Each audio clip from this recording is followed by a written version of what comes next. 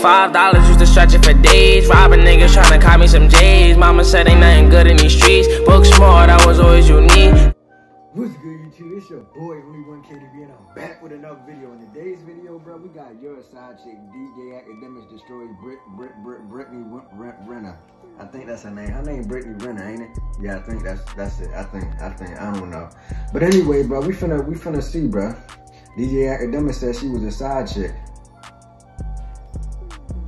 I don't even know what a side chick is. I know what a side chick is, but I don't know the full definition, bro. Could somebody explain that to me, bro? But anyway, we finna get to the video, bro. Make sure y'all like, share, and subscribe. Turn on that post notification bell. I just recorded a video. It was the about the Travis Scott situation. But we finna get to the video, bro. Y'all boys ready? All right, back. Come on. So I have to start this video by giving a shout out to that man, DJ Akademiks. Right. The dude has been taking W's lately simply Shout off out the to DJ strength of his Akademiks, growing bro. success. Recently, he signed an exclusive deal with Spotify for his show Off the Record. And when I saw he was interviewing Brittany Renner, I knew all hell was about to break loose. For those of you who don't remember, Brittany is the grown woman who preyed on college basketball player P.J. Washington during his time in Kentucky back in 2017. Why you say he So you fast forward a few years and he's in the NBA doing well, but also simping for her while she traps him with a baby and then makes him look like an idiot online. But in her defense, PJ does a pretty good job of that himself. And during this 8-minute segment of this interview, Akademiks does a good job of basically saying both of them are exactly who we thought they were. But they are who we thought they were! She's for the streets, and he's the idiot who is dumb enough to knock her up. We let him off the hook. Between Jay-Z and Beyonce, crickets. The age gap between Lori Harvey and Michael B. Jordan, it's crickets. Y'all don't have the same energy. Lori Harvey's 24. I got the same energy. I know this woman is not comparing herself and PJ Washington to Beyonce and Jay-Z. You know why no one gives a fuck about their age gap? Because they were both wildly successful before they got together. So obviously neither one was being used. Right. There was just no parasitic activity going on there. But with you guys on the other hand, he might be an all-star one day, and that's a big might be. And she's just a washed up chick in the industry who has slept with a lot of famous men and was looking to finally get a more permanent check. She was tired of receiving just a Birkin bag. When Diddy was with younger women, y'all have nothing to say when Who is was Diddy? with Lori Harvey. It's fucking crickets. No, I'm gonna say people's names because everybody in this motherfucking industry is scared to open their mouth, but y'all pick and choose. And I don't get why she keeps comparing herself to people who are very successful for doing things outside of sleeping with someone else. This woman literally made a book about being a thought and how to empower yourself by taking men's souls. And it sounds to me like she's more mad about her claim to fame than anything else, when in reality she's the one who built this reputation. The worst people to deal with are the athletes. None of them use condoms, really. So if y'all really want to try to come up off a check off a man, you could just an athlete. They're really dumb. And if she was super rich and successful, no one would care that she preyed on PJ in this way, because honestly, that would be a massive W for him. What she doesn't seem to understand is that everyone else she's talking about didn't need those relationships for financial or social gain like she did. And they also didn't go around social media treating their baby daddy like shit and embarrassing him in front of the public, nor did they have a for the streets reputation.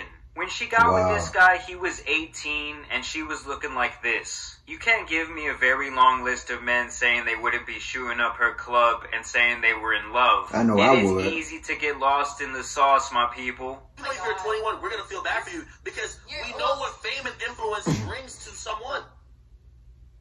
Especially with permanent decisions. Just dating, we'll give you a pass.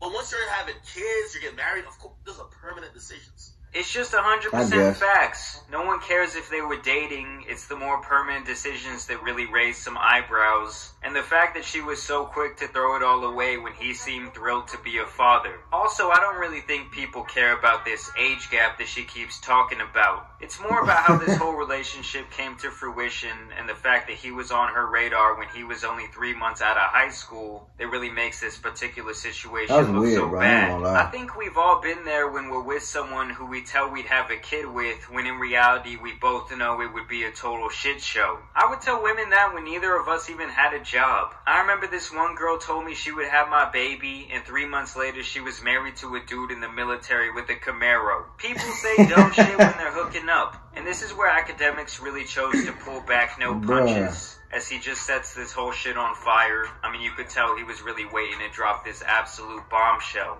I thought everybody else had your side chick, and he, listen, in the male community, we know the chicks that's like, yo, that's side chick pussy.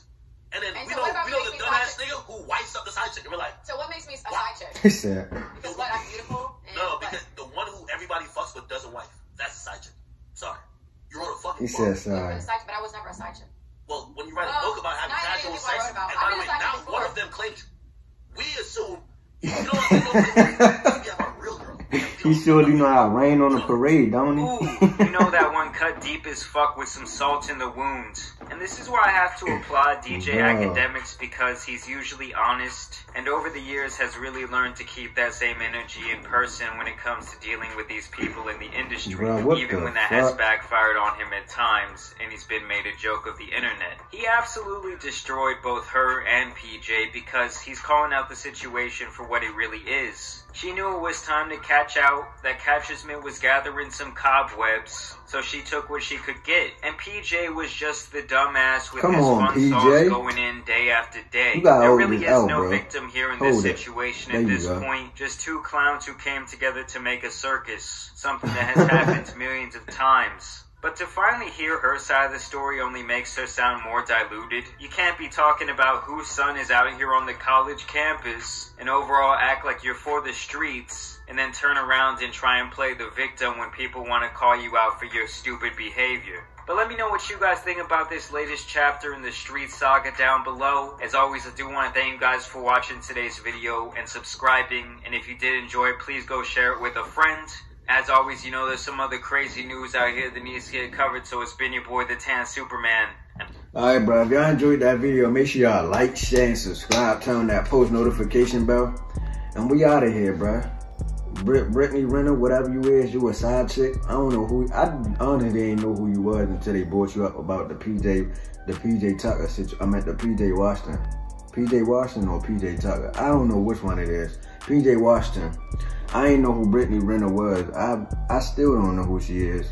I gotta look her up on Instagram and I don't know, bro. But obviously she made a book about, you know, things, but we finna get out of here, bro. Make sure y'all boys like the video. I'm tired right now. That's why my eyes so low. But we finna get out of here, bro. Make sure y'all boys like, share, subscribe. And I'm out of here, bro.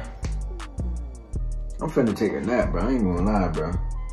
I've been grinding all week. I'm ready to spit a freestyle for y'all. Look, I've been grinding all week.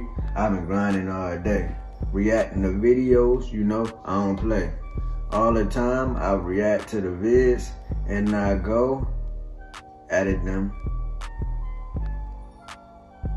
I ain't know what else to say, but I'm finna be out of here, bro. Y'all boys enjoy y'all rest of y'all evening / night / day / whenever time it is. But we finna get out of here.